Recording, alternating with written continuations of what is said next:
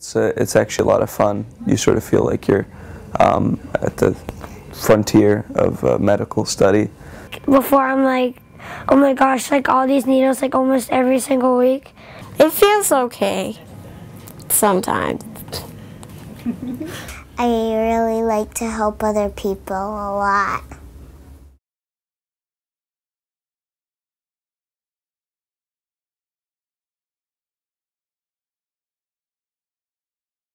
I got to wear an astronaut hat, but it wasn't really an astronaut hat, and I got to watch TV. It was really fun.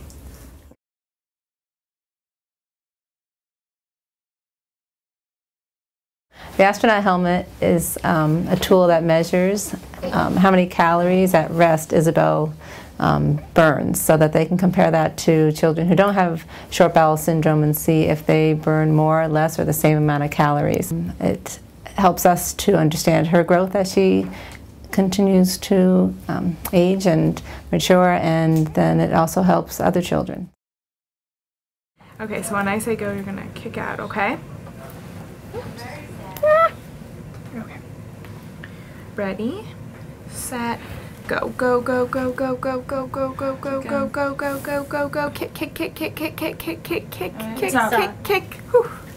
Good job. Ready, set, go.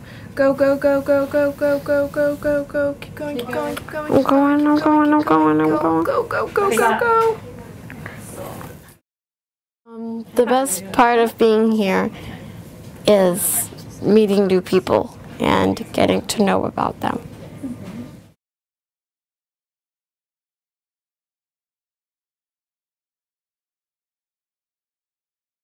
Here's Ivy. Baby. Yep, well, her name's Ivy. So what do you have to do what do the nurses do when they're going to check, when they're going to do a blood draw? Do they check to make sure it's you first? Yeah. So you want to check and make sure it's her? Green Ivy. Yep, it's her. Okay.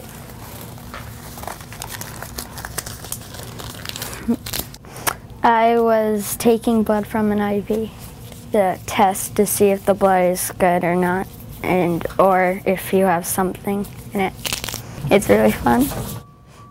I'll do it. Nice job. I'm here for my son Brett, who's actually in a clinical research trial with Dr. Umetsu and Dr. Snyder, and he's going through milk desensitization. The first time trying milk as before, if I had even a drop of milk, I would have to be raced to the hospital.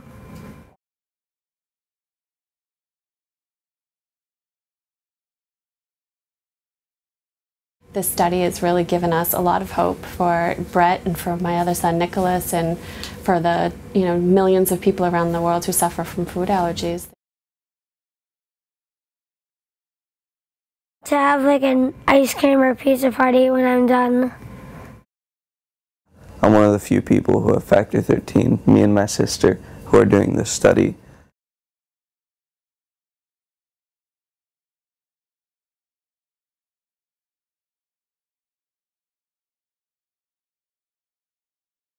It's a rare disease, so being able to do anything to help try to find solutions to it. This is the first, I think, attempt at finding a recombinant.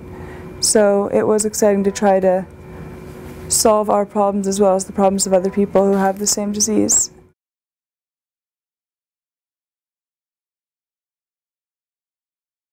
We're not actually on the study anymore because we developed antibodies to it, so it's and that was frightening to find that out because that was the one fear we had coming into it.